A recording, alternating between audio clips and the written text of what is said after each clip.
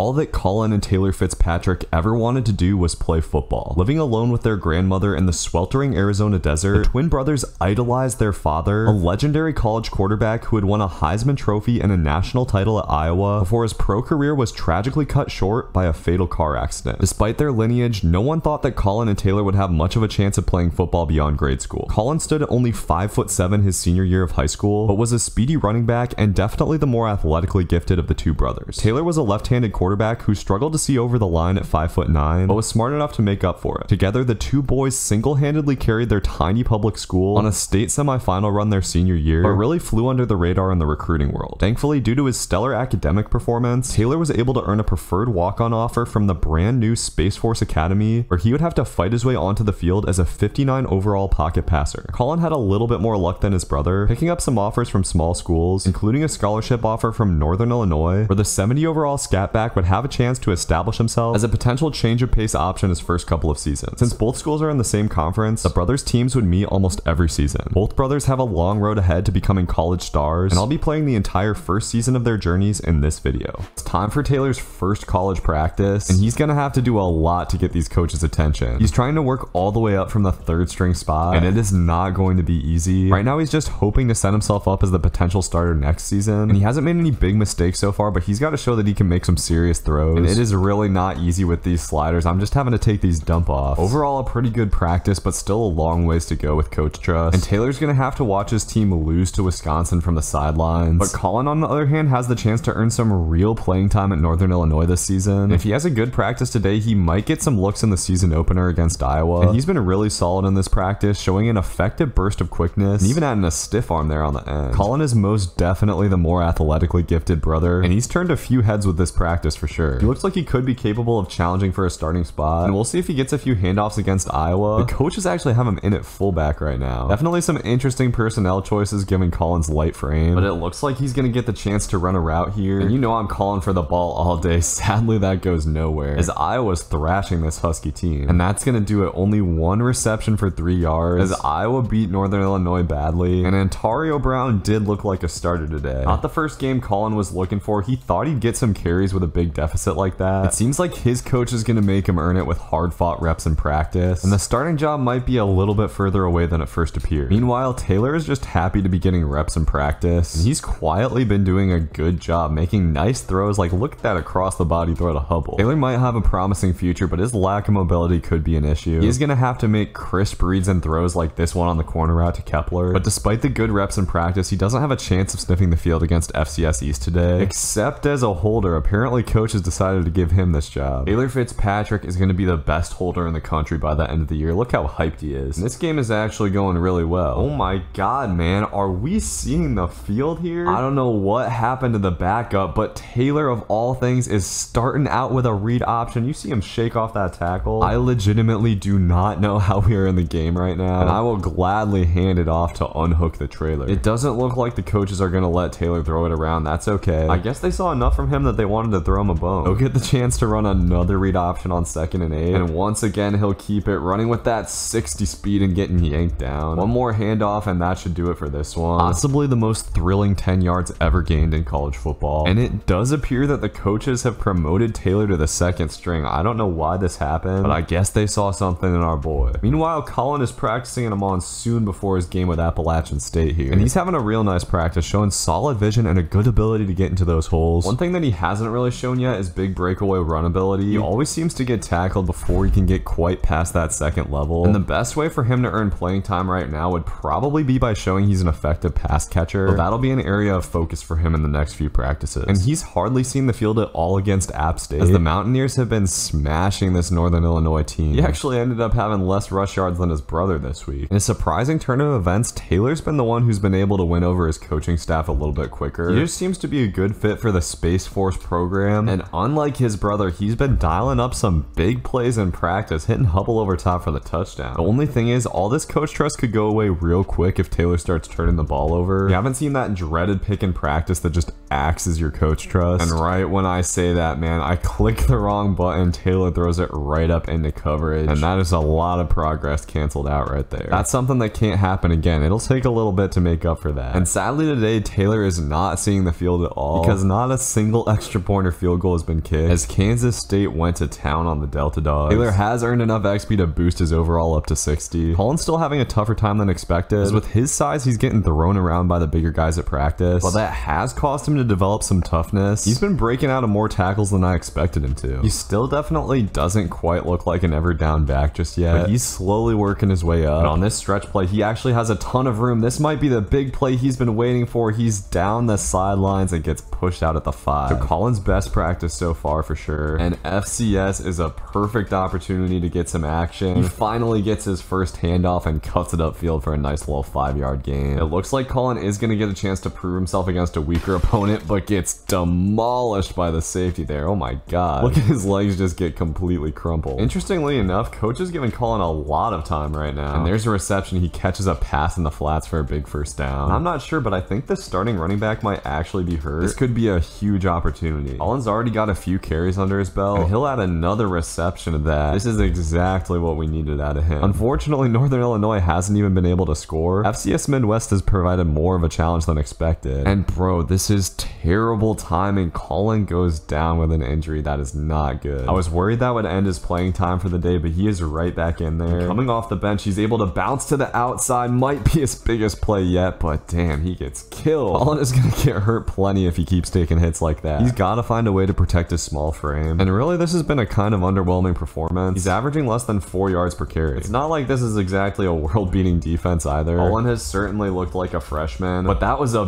beautiful back juke, his best play of the day, but can't quite pick up that first. Thankfully, defense actually got a turnover, because offense has really been pretty much useless today. And Colin will have to watch this big 3rd and 5 from the sideline. Thankfully, his quarterback throws a strike for the first down. And he'll even come back in the game on the goal line. A shot to get his first touchdown here. He is desperately calling for the ball, but Lombardi runs it in himself. I think the starting running back is definitely hurt, because Colin's getting all the carries right now, and we're gonna have to find a way to crush this clock. Colin's able to get outside here though, and why are we not able to outrun these linebackers? Unfortunately, FCS Midwest gets the ball back and scores. This could potentially be a devastating upset in a season that's already sucked, and the pass game has been pretty much non-existent today, which is going to continue to lean on the run game and some nice blocks to the outside. That'll be Colin's best run of the day. Now up over 50 yards, the stats are looking a little bit better, and oh, this is just beautifully blocked. Colin, get out of there, bro. We gotta turn those burners on and outrun those DBs, man. This is starting to become a nice drive. Gotta punch it in for the touchdown, and the blocking is just getting better and better. Wide open lanes for Colin with time ticking towards 2 minutes. And offense is able to punch it in, but FCS answering right back with a field goal. This one could potentially be headed to overtime, but it looks like coach is going to get aggressive with 20 seconds left. Unfortunately, Lombardi takes a sack. Colin will get a chance to make something shake with this halfback screen. I actually like this call a lot. We just got to get some blockers, and we might have something here. Colin getting near the first down marker. If we can pick this up, we might have a shot at a field goal. And Colin has some space out of the backfield, able to improvise for a little 2 yards. Probably going to have 2 plays to try to get into field goal range, but Lombardi takes an absolutely terrible sack. We'll have to call a timeout. Barring something truly crazy, this one is headed to overtime, and Lombardi actually took a shot to Colin. Bro, if we could have caught up to that low-key, that might have been a dime. So overtime, FCS kicked a field goal. So all NIU needs is a touchdown to win. Look at Colin fighting for extra yards. Could be a chance for a game-winning touchdown for Colin, but he gets stonewalled on 2nd down, which isn't even giving him a route on 3rd down, and that was just a terrible throw. But wait, we have a defensive pass interference. So the drive continues, a killer penalty for FCS. But Lombardi is going to get out of the pocket and fumble the ball. Are you kidding me, bro? We're gonna lose this damn game. Colin's boys slide to 0-3 on the season, and it wasn't a terrible first game for him. He's still listed as number 2 on the depth chart, so Brown must have just had a game-ending injury. Definitely an interesting turn of events for Colin, as Taylor's still struggling along in practice. He continues to have pretty consistent flashes of potential with throws like this one to Hubble. Now he'll just continue to be a faithful holder for the Delta Dogs, and how is that not roughing the kicker? The boys might actually be staging a comeback here against Vanderbilt, but unfortunately the Dogs run out of time. Another 0's day for Taylor. Meanwhile, Colin and the Huskies are taking on Purdue, still looking for their first win, and Colin starts off by dropping a pass. So Colin spends almost no time on the field this week, and the Huskies somehow blow a 6-point lead in the last minute. You gotta be kidding me. Can't say I'm sure how the Huskies went from kneel down to loss so quick, and practice has been incredibly frustrating, because for whatever reason Colin's had almost no room to work, and it's been really hard to earn his coach's trust. At this point in this season, this Northern Illinois team is considered one of the worst in the country. Even lowly Kent State is providing a challenge, and Rocky Lombardi refuses to throw it to a wide open Colin there. The frustrations for Colin continue to mount after what seemed like a promising start to the season. He is getting a carry here though. We'll see if he can do something with this. He gets to the outside, cuts it back in, and this is one of his biggest runs yet, picking up 17. Gotta take those opportunities to come in and flash some potential, because for some reason this team leans on the starting running back harder than anybody else in the country. Colin's finally getting another handoff on the counter though. Gotta follow the blockers to perfection here, and he breaks a tackle to get 6. And on 3rd and 6, he might have a chance to get some action. Open out of the backfield, but of course Lombardi doesn't throw it to us. It's 4th and inches. And this game is a real defensive struggle, 6-0. This field goal with 3 minutes left should hopefully put the game away. And this time the kneel should really end things. The Huskies get their first dub of the season in shutout fashion, and Colin at least got a little bit of the action for once. So where Colin's at least getting a few carries a game, Taylor's still stuck just holding for kicks, and it looks like the brothers teams are getting off to identical 1-4 starts. And I honestly think that both teams would have more wins if they gave our boys a shot. Taylor's been doing a good job in practice, but every once in a while he just makes a mistake that sets him back with his coaches. One interception is all it takes to erase literal weeks worth of progress, and that means that making really any kind of ballsy throw is a bad idea in these practices. Taylor just needs to take the easy reads and throw it away when nothing's there, but it has really just been more of a battle to earn trust than I expected. Really the easiest way to win trust would be to just get one series playing quarterback in a game, but I feel like this team's gonna have to get a little bit more desperate before Taylor's coach is willing to do that. At least it looks like the Delta Dogs are gonna get the win against Miami of Ohio, so a bowl game could still potentially be in play for the Delta Dogs. NIU on the other hand, I don't know. This team is really not come together, but Colin getting off to a nice start with the catch out of the backfield. He continues to make these plays when he gets into games. He is starting to get some handoffs in this limited role here, and this time he breaks one loose. He might actually have a shot to go all the way, getting tripped up after a 30-yard gain. Definitely the biggest play of Colin's career so far, and coach is giving him the rock again. This might be a breakout game, and this really is a make or break game for this season. But of course Rocky Lombardi throws a pick when Colin's calling for the ball wide open downfield. Maybe wide open's a bit of a stretch for what we were there, but it's been really disappointing to go down 21-7 after a nice start. Thankfully offense does finally get it cooking for a touchdown drive. I'm just surprised the Huskies are letting this Akron team score so many points against them. What the hell is that throw from Lombardi? This dude is actually trash. And of course we lose coach trust for that bad throw somehow. This game is starting to look hopeless, and while Collins had a good game, the starter has over 100 yards. Got to continue to take advantage of these limited opportunities, as sadly we don't get the ball on the triple option there. Could have been a chance at a touchdown. Low-key though, the boys might kind of be back in this game. Coach is going to give him the rock again to try to go get this easy money. This defense is really paper mache, dude. But it does look like Colin is hurt on the play. Bad timing for that. Thankfully he comes back in the game, and the Huskies actually have a chance for a game-winning drive. I'm surprised coach is choosing this time to put Colin on the field, but he'll try to make an impact, and this would be an absolutely crazy comeback. Lombardi keeping it there and picking up a massive first down. That was big. Now we're right on the edge of field goal range. Colin catching another pass out of the backfield for another first down. He has a team high 4 receptions on the day, but he's watching this play from the sideline, and of course Rocky Lombardi takes a terrible sack. This dude is a bona fide scrub. I'm sorry, Rocky. He does make it up by getting the first down there. Alright, so I think we're in field goal range. No timeouts, and coach is still passing the ball. Another nice throw. Maybe I shouldn't have paid it. I hate that we're still passing. I'm just waiting for this man to turn the ball over, but instead he'll get it to 1st and goal. Now we might be able to win the game. But this is a weird call on the goal line. I do not like it, and Lombardi is going to throw a pick. I knew it, bro. This guy is trash. This guy is actually trash. That is so frustrating. We had that totally bagged, but what an amazing pick by number 3. Colin did have a pretty exciting game, which was good to see, and he's going to be able to get a nice little speed upgrade after that performance. If you look at that coach trust though, we're still not really close to challenging for the starting job. Getting yards in practice has actually been harder than in games, and every time he gets tackled for a loss, even if he has no way to get out of it, he loses like 20 coach trust. There are a whole lot of plays where he gets tackled pretty much the second he gets the ball, so he's just going to have to keep showing out in the actual games. But in this game against Central Michigan, he's barely seen the field, despite the Huskies getting out to an early lead. It was definitely the best the team has played all season. Checking out on the stats 7 games in, Colin does have 164 yards, highest rushing average on the team, but no touchdowns. If you look here though, the starter doesn't have any touchdowns either. He's only got 1 on the whole year. Colin's also added almost 100 yards through the air, whereas after spending another game just holding kicks and watching his team fall to 2-5 on the season, Taylor still hasn't seen the field as a passer and still just has those thrilling 10 yards rushing on the season. It's funny how these two teams' records have mirrored each other exactly, and Colin's having one of his best practices, getting a touchdown on the speed option here. That's as easy as it gets. Colin doesn't usually get a lot of space in practice, so he's got to take advantage of it when he does, and he has a a chance at another touchdown here on the screen, getting all the way inside the 5. That coach trust is finally starting to build up. One of the few practices where we didn't actually lose coach trust. And I'm hoping for a position battle for Colin by the end of the season. This Eastern Michigan game is getting off to a solid start for the Huskies, as Colin runs off tackle there, breaks a tackle, but fumbles the ball. Are you kidding me, man? It worked out, but we lose just a ton of coach trust. Thankfully, Colin's getting the ball again here, but it'll take a lot of yards to make up for that play. This is maybe the hardest I've battled to earn coach trust with any set of players, but Colin, apart from that fumble, is putting up nice stats so far today. And this is maybe the best half this offense has played. Sadly, it looks like this game still might be a loss. Eastern Michigan pulls it out, as Colin has 26 yards on the day, and now the Huskies will have to win out to make a bowl game. So here comes the big one. The two brothers are taking each other on in week 10, and that little title card says it all. So this will be interesting. I don't expect Taylor to see the field in this game. Looks like the Huskies are probably going to run away with this one, and Colin's finally got a route out of the backfield, picking up a nice little gain. And Colin's team will get the better of this first matchup, as neither brother saw the field much, but we'll see if that changes next season. So kind of an anticlimactic meeting between the two brothers, but at least both of their teams are still in bowl contention. Colin and the Huskies still have something to play for, and he continues to try his best to make an impression during practice, getting a touchdown there. Colin has had his best practices in the rain with defenders slipping around everywhere. He gets to the edge here, has a shot to take it to the house, but just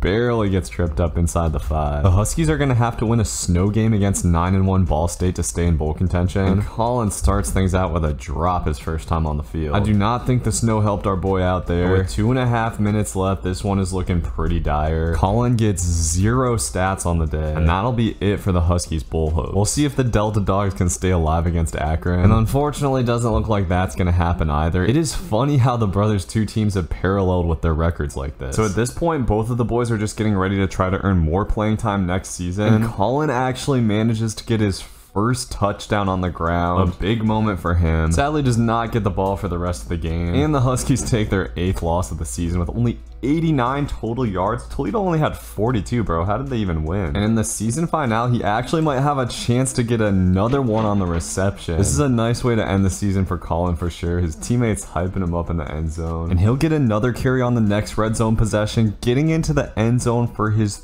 3rd touchdown in 3 plays on the field. After having no touchdowns all season, this is crazy. Northern Illinois will get their 4th win to at least end the season off alright, as Colin only touched the ball 3 times but got 2 touchdowns. So Colin's final season stats, not bad at all for a freshman. Almost 200 yards on the ground with 2 rushing touchdowns, as well as over 100 yards and a touchdown through the air. I do think maybe Taylor's going to be recognized for best field goal holder in the country this season. He's not held for a single miss. His team ends up finishing a slightly better 5-7 on the season. The only stats he was able to collect on the year were those 10 rushing yards. Those beautiful 10 rushing yards. As somehow Nicholas Copernicus was the only person on this team who threw a pass. However, with both brothers establishing themselves as the clear number 2 option on the depth chart, they should both make a push for starting jobs next year. I'll see y'all then. Be sure to like and comment on the video. Peace.